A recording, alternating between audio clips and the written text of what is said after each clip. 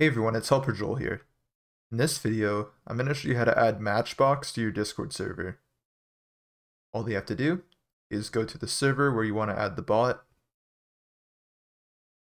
Once you're on the server, you're going to go to the top left and click on the server name. On this drop-down menu here, go down and select Server Settings. Once you're in the server settings, you're going to go to the left and scroll down to App Directory, and you're going to select this. From here, in the search bar, you're going to search for MatchBox. And that's all one word. And then you're going to hit enter to search.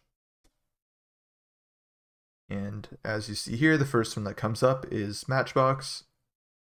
So I'm just going to click on this. And then on the right here, there's the add to server option. I'm just going to select that. Make sure I have the correct server selected and click continue. Authorize all of these. Select the I am human option.